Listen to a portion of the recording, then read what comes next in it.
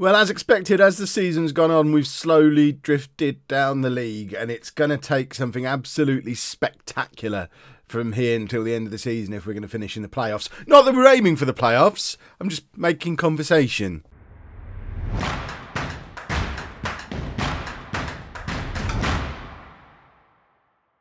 Hello and welcome to part 88 of It's Coming Home. I'm Kevin. Coming up on today's episode, we have two championship games for you. One at home against Birmingham and the other away against Crystal Palace. Since you were last with me,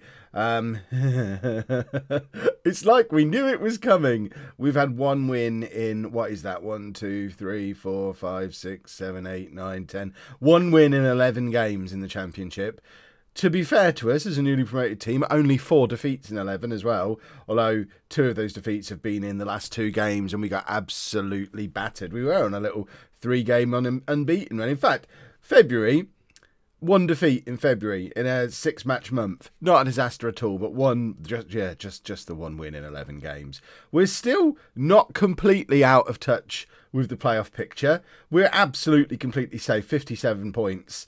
With, 9 games to go, we are as safe can be. The gap is enormous. The gap is also starting to look pretty enormous above us, though. 6 points between us and 6th place Cardiff. Watford are in between us and them as well. And, yeah, mid-table. Mid-table is fine for this season, but it was fun dreaming for a little while. But let's try and win some games. If we win 3 or 4 games in a row, which we're very unlikely to do, but if we win 3 or 4 games in a row, we might find ourselves back in the mix and having an interesting run into the end of the season. But I expect we'll probably finish about 12th, maybe win once or twice more between now and the end of the season. And just sit here hoping for a big bunch of cash to come in the summer. Now we're in the championship. If it doesn't, yeah, next season will be a challenge. I think this is how it happened with Nuneaton. I need to go back and rewatch the videos, but I've got a feeling we went up to the championship, survived, got relegated the next season, then came back up as champions, then went up into the Premier League. So we're kind of following that model at the moment, where we've started really well and now we're struggling, and we need to find a way to... I think we probably do need to switch the tactic up, but I just can't bring myself to do it because it's worked so well so far this season. We're kind of going to be forced to in the summer because presumably we won't be getting Matondo back on loan again for a 3rd season in a row, because Stoke, who he's on loan from, and the same goes for Moss really, but Stoke are down in 12th place and Matondo's one of the top scorers in the division. He's now an England under-21 international. Why wouldn't Stoke play him themselves next season? So I think we're probably going to have to adjust to our 1-striker system again next year, and it probably isn't the worst idea. But let's enjoy Matondo while we've still got him. You never know. Certainly while it's still mathematically possible for a playoff push, we've got to keep playing our strongest team. Once we are absolutely certain we're looking at mid-table, then we can start to experiment a little bit, probably pull out the 4-3-3 again and see how Anthony Harris gets on his own up front at this level, because that's probably what he's going to be doing next season. So for today, we've got Humphreys in goal, a back 4 of Wearmouth, Rogers, Wright and Gregson, with Harrison behind Fernandez and Sawinski in midfield, and Moss behind Matondo and Harris up front. Let's get into the game. Let's win 8-0. I mean, Birmingham are down in a relegation battle. I know we've had a ropey run of form, but those teams we've been losing to have been the teams who are all pushing for promotion. It's been a little while since we've played a team down in a relegation battle, although looking at that, Birmingham are 8th on form, we're 17th. So actually our league positions could effectively be reversed based on current form. Let's assertively say it's time to start improving. We need to start getting some form. We're at home. Presumably there's going to be a lot of fans in here again. We're definitely going to be setting a new record high average attendance this season. We fill the place most weeks, although there's usually more away fans than home fans. But that's not the point. We need to get back to winning ways, and today feels like a jolly good day to do it. It's Wearmouth with the throw. Fernandez can't keep hold of the ball though, and but look at that, he wins it back because he's a proper homegrown hero. Moss plays it out to Gregson, who's got loads of space on this right hand side, but still somehow doesn't manage to get a cross in. Sawinski finds Moss, and there's Fernandez, and it's just wide. Look at all those blue shirts behind the goal at that end. That's clearly the end the Birmingham fans are hanging out in, unless everyone's going to tell me, oh Kev, you know your away kit's blue, when I've been thinking it was pink all this time, because it's still a green kit. No matter how many times you'll tell me it's a black kit, it's still a green kit. I won't ever acknowledge it's black. It is a green kit. But every time I mention it, I get comments telling me it's black. I don't know how anyone can see it as black. I don't understand.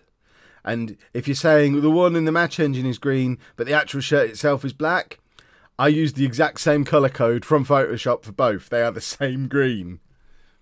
Rant about the shirt colour from the colourblind man over. It's 0-0 at half time. Should we do an aggressive team talk? No, that seems a little bit too over the top. Let's carry on being assertive.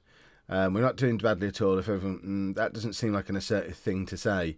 The way they get, no. Yeah, just, I mean, assertively say something that seems more calm and conversational. But apparently, it got the job done. It's motivated a whole bunch of them. What a game, what a dross-filled game this must be to watch. Imagine paying good money to get into the ground today to watch a game that's an hour in and has only had 10 shots between the two teams, only 3 of them on target and no goals. I'd be going home. Right, Fernandes.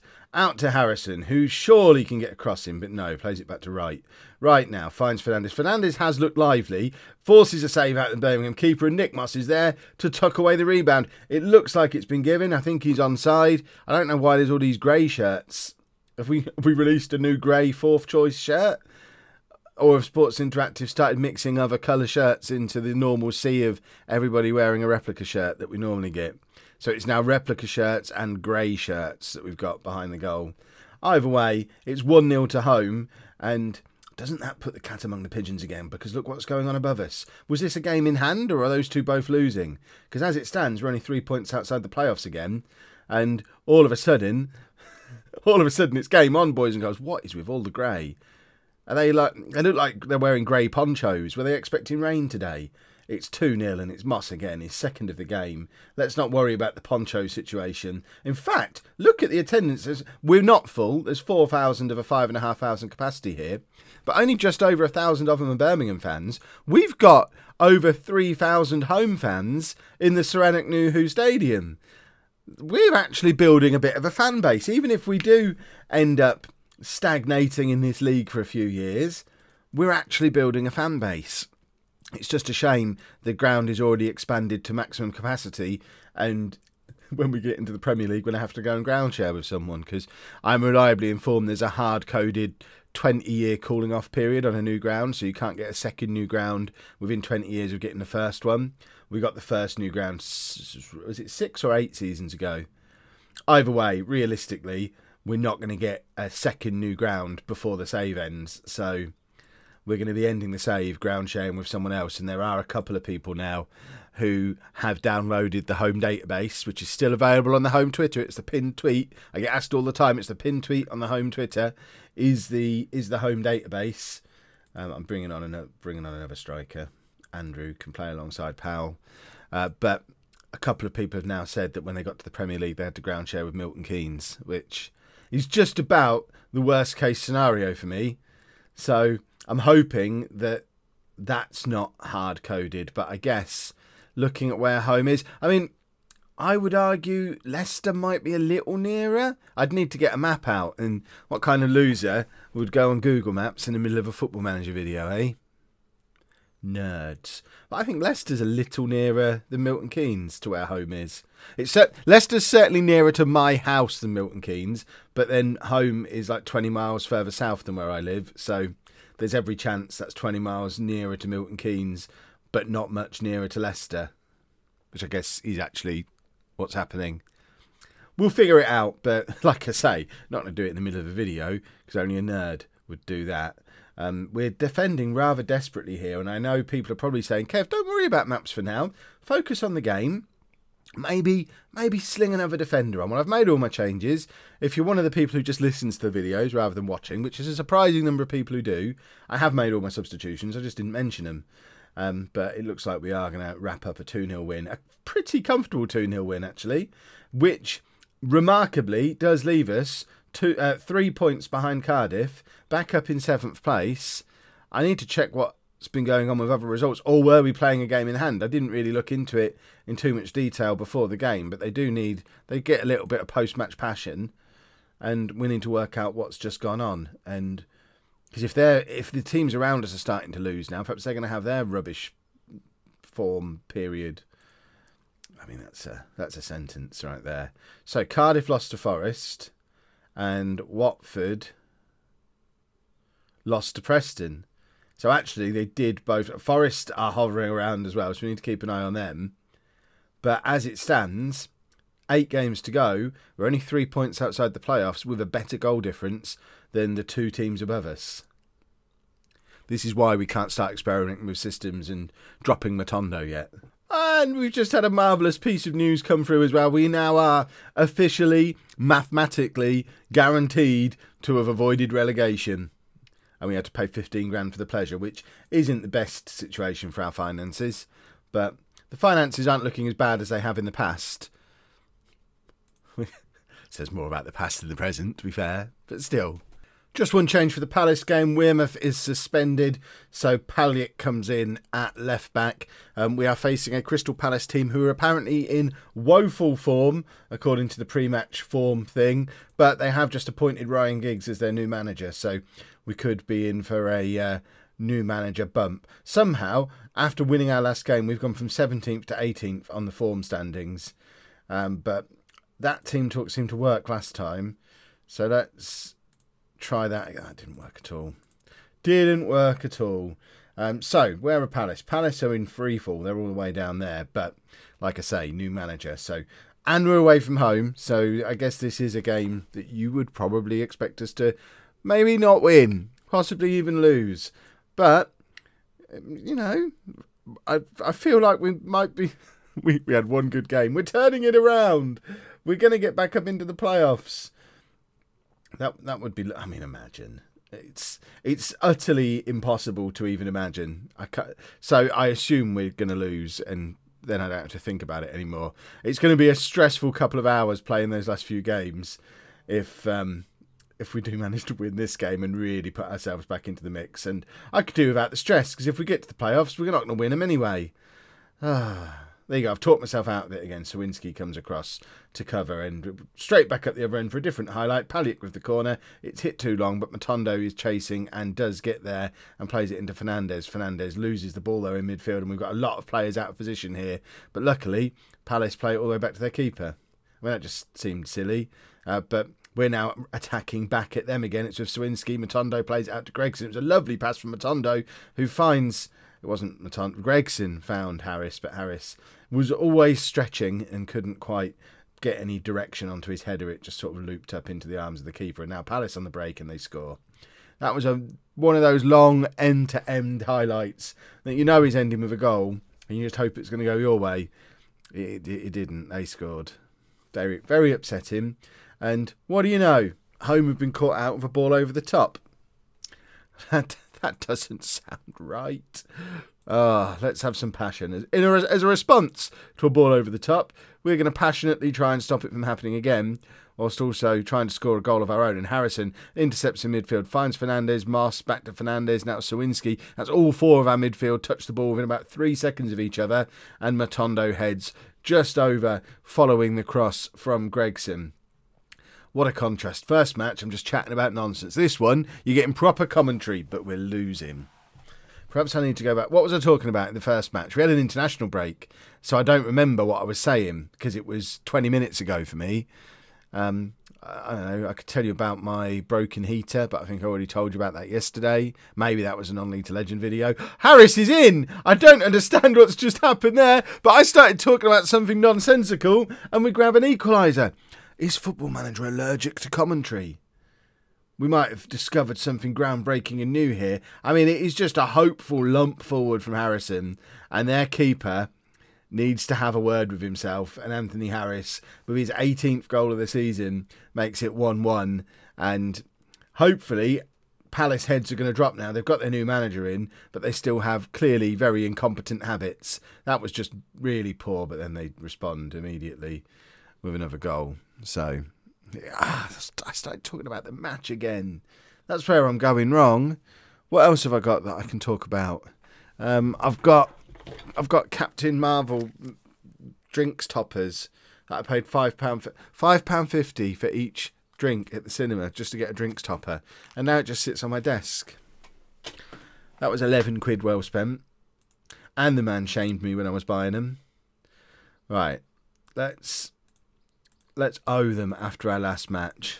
I can't think of anything else to say that's not Football Manager related, which I guess is a good thing, as that's what you're watching for. But quite frankly, if you all want to stop watching now for 5 minutes while I chat about something nonsensical and then we win the match because I'm doing it, I think I'd rather take the win than the views in this circumstance, as we're on the cusp of a playoff push, because it looks like Cardiff and Watford are stumbling again. But I mean, what is going on with those two? If we were to somehow get back into this game and go ahead, we'd be up their level on points with Cardiff. I don't know how maths works. We're showing some passion again. We've had more possession. Here we go. Matondo this time. Ball over the top, and Matondo scores his 20th of the season, and it's back on, boys and girls. Crystal Palace 2, Home 2. And yes, the situation I was trying to describe before is correct. If we go ahead in this game, because our goal difference is better than Cardiff's and they are apparently losing, a win here, if other results stay as they currently are, does move us back into the playoff picture with 7 games to go, which is nuts if that cuts. So Cardiff are losing to Reading. What are Watford doing? Watford are not there. Right, Harrison to right. Palace are pressing us a lot, and it worries me when teams do that, even though we do that to other teams quite regularly. But we need a little bit of extra time on the ball, as you saw there with Matondo. We can't handle the high pace of teams doing to us what we do to them, and it seems baffling. But they've scored again. Why is that making noises? What is going on? I need to stop my phone from making noises, which I guess is me talking about something else. So hopefully that'll then get us a goal while I'm sorting out silencing my phone. Gregson now on the right-hand side. Stop talking about the match, Kev. Harris plays it through to Moss. Moss out to Gregson again. It's so nonchalant from Moss. And, yeah, nothing else. Moss is having a good episode. He's looked very good today. But we need goals, not just looking good. Harris plays Matondo in, who can't quite get past his man Paliak, and it falls to Harris, and he's offside. How is he offside? That was that went to him off a Palace player. He must have been offside from the original pass, but I'm going to pretend to be. The way football fans are, they get outraged even though they know deep down they're wrong. They get outraged anyway. I'm going to be outraged about that. He was never offside. Gregson brings it down beautifully. Fernandez back to Harrison, who's got a little bit of space. Finds Matondo. Fernandez. The middle of this pitch is so crowded. Moss plays it out to Paliak, who has space because of the crowded middle. And Harris has his second of the game. Third of the game. Remember the outrage. 19th of the season. 20th of the season because of the whole outrage thing. And it's Crystal Palace 3, Home 3, with 22 minutes left to play. And it's a proper end-to-end Kev game, isn't it? My word. Let's have a look what we can do personnel-wise to try and... We've got Paul Perry on the bench. He feels like a player who should be on the pitch rather than on the bench. So let's get him on for Fernandez. Harrison is tired, but he's having a cracking game. I'm going to give him another 10 minutes. Shane Phillips is sat there on the bench. I don't think I want to make any other changes. I just want to get Perry on for some more midfield energy. We're going to show some passion, and we're going to keep an eye on Harrison because he's tired and on a yellow card. But he has played so well that I don't want to weaken the team. But equally, I don't want him to get... Look at that pass from Harrison. And Harris is in, and he tried to be fancy. Now is not the time to try to be fancy, Anthony. Goodness me. Harrison's rating is getting higher and higher, but he's just shattered. We've got to take him off. Shane Phillips isn't going to provide us the same kind of play that Harrison does. But at some point, we have to stop pushing for the win and start trying to be sensible. And he is also supposed to protect our defence. And he can't do that if he can't get around. So Phillips is on to help with the whole defence protection thing. And we're trying to get creative.